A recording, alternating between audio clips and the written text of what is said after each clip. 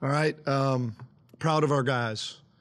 You know, we had an emotional game a week ago against Marshall, a team that's, has been pretty much the dominant team in this league the last 2 years, just at least the most consistent. So you go up there and don't play your best, and then to bounce back this week and for our guys to come out with that kind of effort, the effort was unbelievable. I mean, we had more offensive linemen downfield making blocks. Our defense harassed that quarterback. I mean, that is what you want to be about. Was it perfect? No, we're never perfect. I'm not perfect. Our players aren't perfect. No one in this world is perfect. So you're never going to have a perfect game. But the effort and the toughness and what you want to be about was everything tonight. And there'll be a lot to correct. Okay, but I'm not going to dwell on that. Long time ago, I learned that you don't have to be the best team in the conference on every given night. You don't have to be the best team in the country. You just have to be the best team on the field, and that's what we were tonight. When that thing rings 0, you just have to win by 1, and then you go to the next week. We're at 4. Okay, that's where we're at. And next is Charlotte. So I'm proud of our guys. I'm proud of the week they've put in. It's 7 straight weeks that our guys have practiced well, have played hard, and like I said, it hasn't been perfect. But life's not perfect. Our team's not perfect. I'm not perfect. But if we get that kind of effort every week, we're going to be just fine.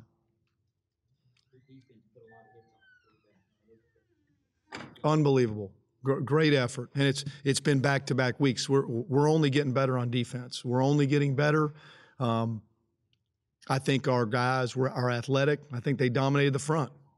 You know, really, the one drive, we turned the ball over, they got a touchdown. The other one, we just missed a bunch of tackles on a draw play. That's it. Other than that, I don't know how many yards they end up with. But our guys, by how hard they played, how much fun they had playing, and we got a special group. We really do. A whole lot of balance on offense, 4 guys with more than 100 yards of total offense. And that's kind of how you draw it up. That's what you like. Well, again, we have good players. I'm happy for DJ. It's gone a couple of weeks where he really hasn't been a factor. Not anything to do with him. Just sometimes that happens. You just don't get the ball as often as you'd like. And tonight he came up big. Converting a third, and I don't know what it was, forever. Hell, I thought we were running it, and all of a sudden the ball's up in the air. Great call. That's awesome for them to go man and for us to have a chance to hit it. So I'm happy for those guys. This is a player's game, man. You do it. For singing the fight song in the locker room, to see their smiles, to see all their hard work pay off. That's why you do it. You see it for that, and for guys to have a chance to make plays, and as hard as we played, that's really it.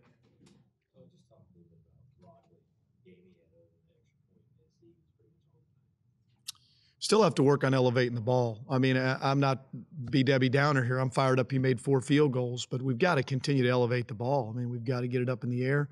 I'm happy for him. I'm happy that I'm not happy we had to kick 4 field goals. No, I'm not happy about that. But I am happy that the ones that we did kick, they went through. We got to be better, obviously, in the score zone, and we can't turn it over.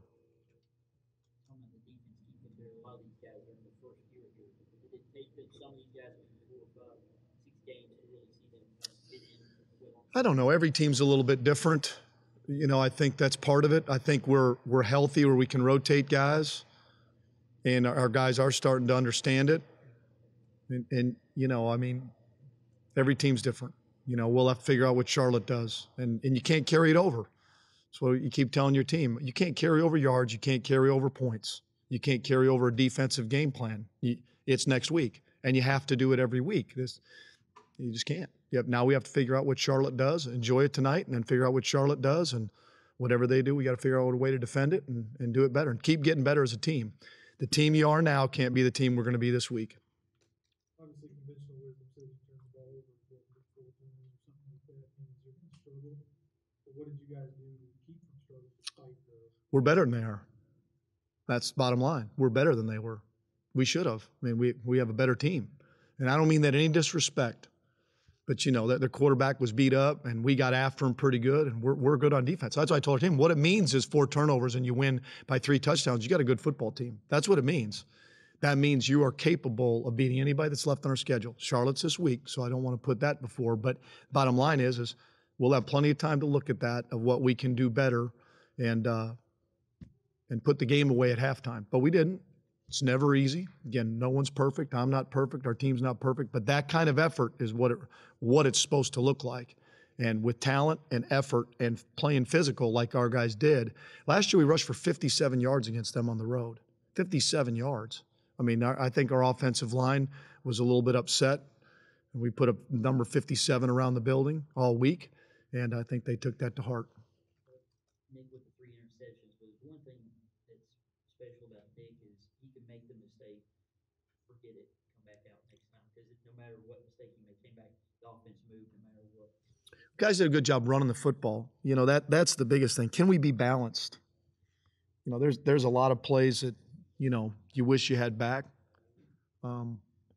But Nick's a good football player. Nick leads our team, and we got to do it better as coaches. We got to design it better. We got to make sure we rep it enough to where Nick knows exactly where to go with the ball. And, you know, there's a couple other times where it's just we'll take some of that as well. Talk about bouncing back this week, but you guys are kind of starting to show a trend of 3-0 following losses this year. I don't know. Sometimes we play a team we're just better than. I don't really look at that after a loss. I just know we've had 7 good weeks of practice and we've got a good team. So whether that happens to follow a loss, what do you want to do? You want to turn around and say, hey, every time we followed up a win with a loss? I mean, I don't know. Other than one time, I mean, I don't worry about that. I worry about what we do this week, and I get the point. I'm not trying to be. I am being a little bit of a. But I'm just saying, in general, I don't really look at it that way. I just look at it that, hey, we got a good football team. We have a chance to do. We have good coaches. We have good players. We have a great institution.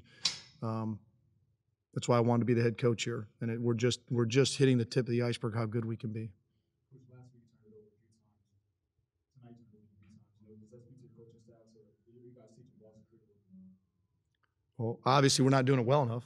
Whatever that is, I mean, and it's different, but you know, you're not going to win very often if you turn it over that much. And it's not something that you see during the week.